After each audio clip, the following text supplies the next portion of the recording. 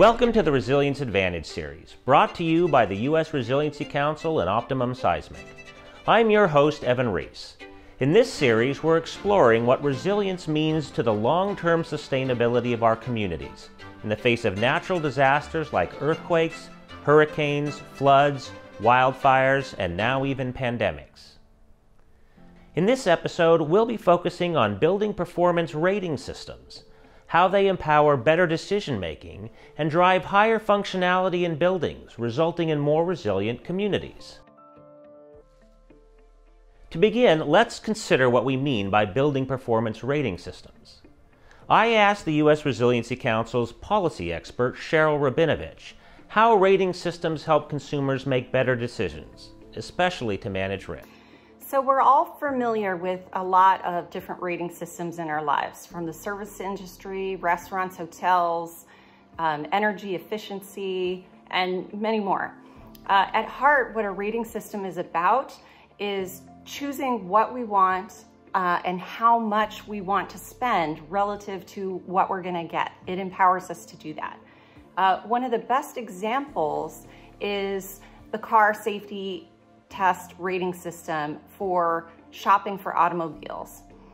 What that rating system does is allow us to comparison shop between the trait of safety and all the other things we might want when we're buying a car.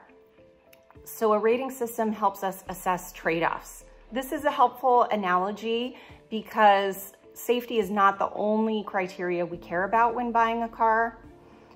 Clear and credible, consistent information helps people make better decisions and weigh the trade-offs. So taking it up a level from individual decisions, how do ratings translate into more efficient markets, grounded in facts and not assumptions? Public policy research shows that rating systems, they can powerfully influence market behavior, not just by giving people more and better information when they make decisions, but in a way that's less coercive, not necessarily passing a law and telling people what they have to do. People start wanting to build, serve, produce differently because they know they're going to be rewarded for offering that better product, because the fact that it's a better product is easily visible to the consumer. There are a number of building rating systems out there that focus particularly on green and environmental design and performance. But green design alone is not enough to fully understand sustainability. That's exactly right. A certain performance rating for sustainability does not assure that a building is going to do well, stay functional, or even be repairable after a flood, hurricane, fire, earthquake. So a disaster like that could wipe out decades of sustainability gains that we've made in terms of new construction. And that's not even factoring in the 80 or 90% of buildings that are existing and that are not as resilient to hazards. I was immediately interested in the idea of ratings for earthquake performance for buildings because ratings have worked so well in so many other domains. And it's really appealing just to give people information they didn't have access to before so they can make better informed decisions for themselves. Indeed, it's a misconception to think that codes or laws are going to assure buildings will remain functional after a disaster.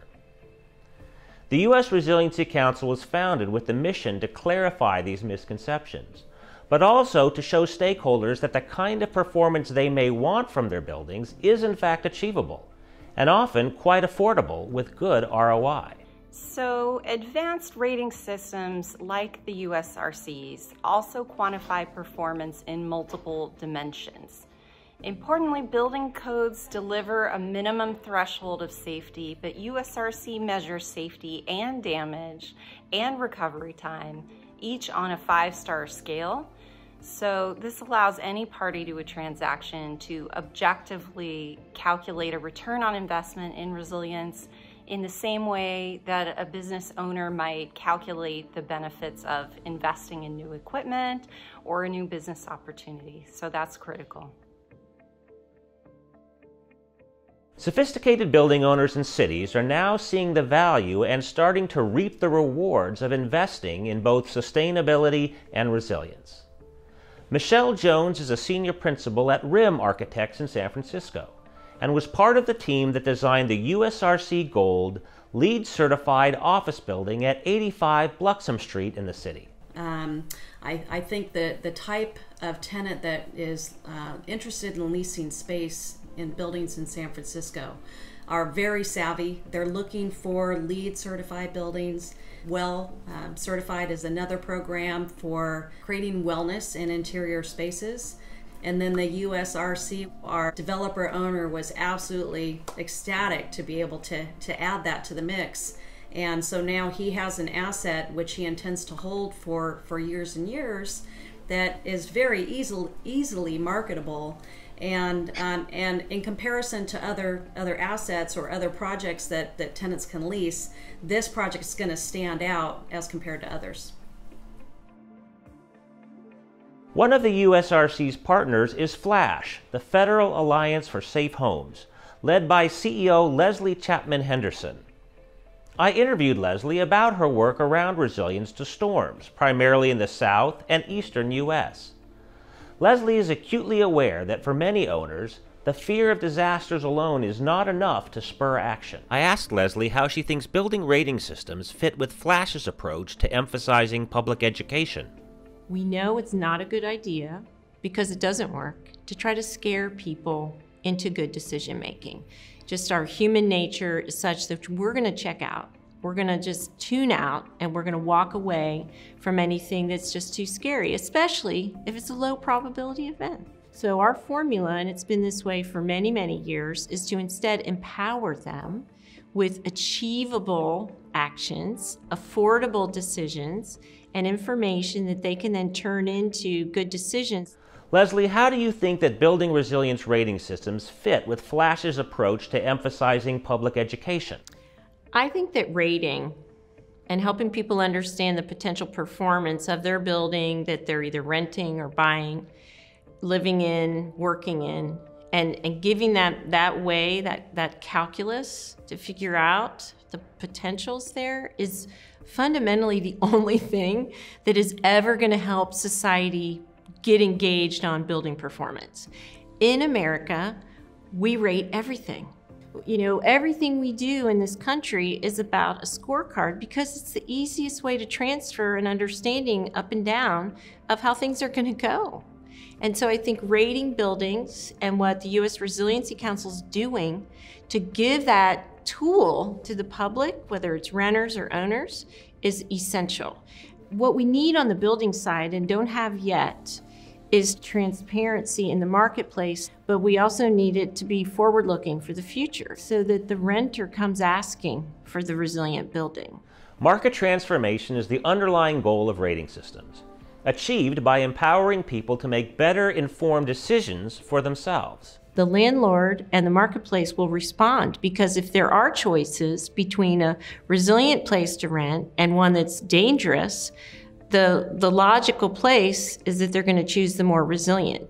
We just need to help them understand that this is a new social norm, and it's a fair expectation that you should live somewhere safe. IBHS, the Insurance Institute for Building and Home Safety, has developed a wind hazard rating system for single-family homes and commercial buildings. Fortified ratings give building owners specific criteria to evaluate and improve the resilience of their properties. And IBHS has been successful in working with states along the southeastern coast to achieve insurance discounts for fortified rated buildings. Building rating systems create a virtuous cycle where the more the public becomes aware of distinctions between buildings, the more demand is generated among owners to become leaders themselves. When I first got involved in this industry 20 years ago, green building was something that was just emerging. But for most of these developers, they're out once the deal is done and the building is finished. So it took really requiring this stuff, making it mandated for people to start saying, oh, okay, I need to be doing this. And then also that combined with tenant demand. You weren't going to get a major tech tenant to lease out 10 floors in your building unless it was LEED rated. If you're a building owner, you want a building that's going to last. And you want a building that's going to be safe for people, enjoyable for people, and that's good business at the end of the day. Building resilience rating systems have the potential to supplement or even replace current industry financing practices that are often imprecise, outdated, or sometimes even gamed because parties to the market transaction aren't incentivized to fully acknowledge existing risks. One might think that financial institutions are already very good at measuring the risks of their portfolios, but not really so for building risks due to natural disasters. That's evident trying to manage climate change right now. There aren't always consistent methods available to do that, but in the financial world, there's a lot of pressure to make sure those transactions go through. And engineers are not immune. They're often in a position to interpret the data in a way that will help the deal proceed. But what happens then when the buyer sells or bundles their assets together? After an earthquake, we could be in a situation which is similar to the 2008 financial crisis, where people misunderstood the risks of a bundle of assets and it came back to haunt us all. As part of the Resilience Advantage series, we've interviewed several business associations and chambers of commerce leaders in Southern California, like Tracy Hernandez of the Los Angeles Area Business Federation, or BizFed, and Laurel Rosen and Colin Diaz of the Santa Monica and Culver City Chambers. They see resilience as the next natural extension of the commitments that businesses have made and opportunities they've reaped from sustainability. Over time, people start seeing the benefit of it. It sets a standard, I think, that is really good. When there's a standard, then people know what to expect. Having a standard on that gives people something to use in marketing. I mean, really, that's business 101, right? You have something that's a great idea or good or service, and then without marketing, you don't have anything. So it should give people an edge, I would think. The timing is so important because in a sense, it's almost like the effects of an earthquake. You know, the communities are shaken to their core. Things aren't the way they seem. There's a little bit of uncertainty. And in the midst of all that uncertainty is oftentimes the best time to do different things, to think outside of the box, to look at different partnerships, to reprioritize what's important. There's a saying, know better, do better. And clearly the research is out there. The statistics are out there that support why you should make some of these changes and why you should be proactive. Financial institutions and insurance companies are considering how they can use the standardization and technical credibility of building resilience ratings to reward better performing buildings with lower borrowing costs or insurance discounts, just like a discount you can get on your home policy for having a burglar alarm system. Sorrel Hansen with FM Global, a worldwide insurer, believes in the potential of ratings, not just to reduce a company's risk, but also in the amount of insurance they may need to carry. Well, a rating system like the USRC building ratings can really help a building owner or even a larger company with many buildings understand what that risk is, understand how resilient their buildings are, and start to prioritize where they would make improvements or how they want to transfer that risk. Or a combination of both. Building resilience rating systems can also be used by donors and community-focused nonprofits to better pursue their existing goals. Camilla Seth is an expert in sustainability and finance. She sees potential in ratings to help philanthropists target their giving and better measure what those investments are able to achieve. The notion of focusing intentionally on building resilience is relatively new for philanthropy, and it has not been thought about as explicitly as it needs to be. There's a lot of focus post-disaster about how you run a lot of different programs, how you ensure business continuity and so forth, but I don't know that people have focused sufficiently in the philanthropic and community development sector, for example, in the role of buildings and in what needs to be thought about in advance about ensuring building resilience. So their headline strategy may not be disaster resilience, but disaster resilience is something you need to ensure and to address in order to achieve these other goals. Why? because we're facing disaster after disaster after disaster. So we should also be increasing the attention and the funding that we bring to assuring that buildings are resilient. Lori Schumann of Enterprise Community Partners is an advocate for using resilience ratings to help improve how housing and economic development programs target their investments. The issue around building owners, and I've worked with hundreds of building owners around the country at this point on this topic, they have very limited reserve, very limited resources, growing more limited by the day. They have pressures, enormous pressures on them to support a variety of resident needs, as well as deal with an enormous amount of compliance from the federal agencies, state and local agencies that regulate them. A rating system will help us start the conversation about how to quantify their risk and quantify their improvements. We are desperate for a way to quantify the return on investment for this work. In a community, for example, if you have a benchmarking based on a rating system, the city can then use that information to go into FEMA and say, we'd like to apply for hazard mitigation grants. And here's why we know that there's a need for performance. Here are the gaps. Here's the rating and the scores of the buildings that we need to prioritize. So the rating system will not only help the owners, it'll help the regulators and the program directors and the housing departments figure out where their greatest vulnerability is as they seek investment.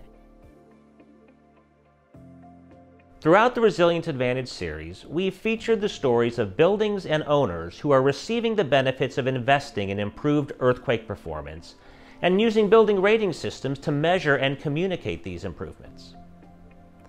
These cases demonstrate the wide range of building uses and structural system types, both new and existing, for which rating systems are being obtained. Casa Adelante, 91 units of 100% affordable housing for low-income seniors in San Francisco's Mission District, achieved a resilience rating for less than 0.25% additional cost of construction.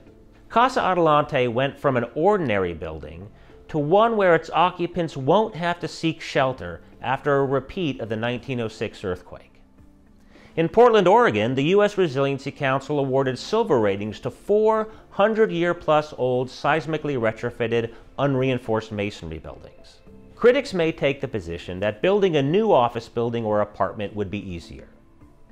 But there's both intangible beauty in history as well as economic reward, safety, and environmental benefits to be found in preserving the past and adapting it to new uses. The Roseville, California City Hall Annex was the first public building to receive a Platinum Resiliency rating in 2016. Several other public buildings have been rated since, including the new base-isolated Oregon Treasury Building and the State of California's Clifford Allenby Building, which will help California state offices stay operational in the face of an earthquake. USRC has certified commercial, residential, hotel, office, big box retail, and high-tech laboratories for their expected resilience performance, with owners that include state agencies, universities, developers, and nonprofits. When it comes to making our new and our older buildings safer and more resilient to earthquakes and other natural hazards, there is always a struggle to justify spending money now to reduce the impacts of disasters sometime in the future. Whether a small owner of an apartment building, a large high-tech corporation in Silicon Valley, a university, or a town, today's needs often weigh against tomorrow's risks. Building rating systems provide owners, tenants, and financial markets with objective, credible, and measurable metrics about the social and financial value of resilient design. Rating systems allow building stakeholders to communicate with a common language that is easy to understand but is built on state-of-the-art science and engineering. In our next episode, we'll explore how public policy can and is being used to improve the resilience of communities and businesses. Mandatory and voluntary programs that also educate and incentivize build a culture of resilience acceptance and are succeeding in moving us toward a stronger future for us all. Please join us next time on the Resilience Advantage.